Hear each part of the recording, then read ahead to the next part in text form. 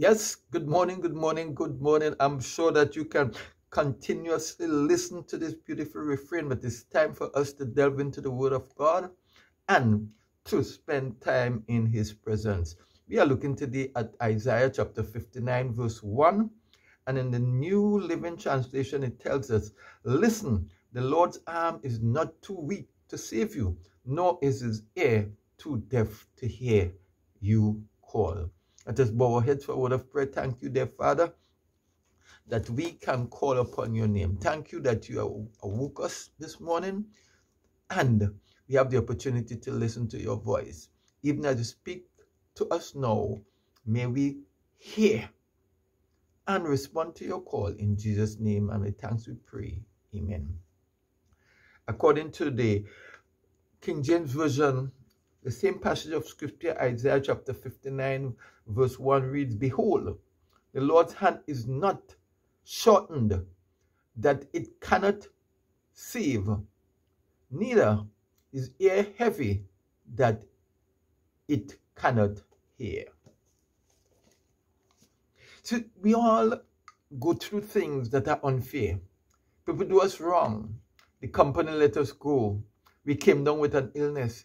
It is easy to live with a victim mentality, thinking we are at a disadvantage. We were shortchanged. We cannot do anything great. We cannot love again because the last person hurt us. We cannot be happy because we have lost too much.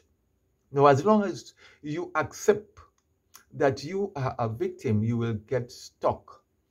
Do not use what you have been through as an excuse to feel sorry for yourself, to limit you, to not pursue your dreams. You have to take the hand you have been dealt and make the most of it.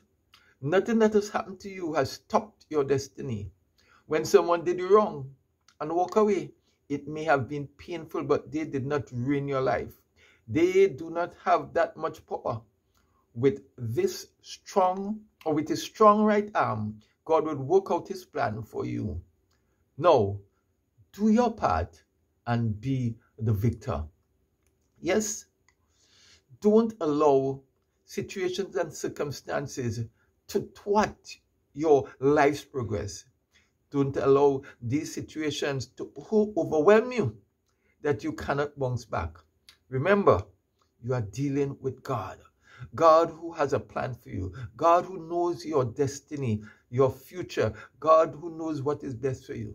So these bumps in the road are not to overwhelm you. In fact, they are to give you momentum so that you can move on with that desire to fulfill God's plan for your life. So with this being said, we ask, dear Father, that you would be with us today.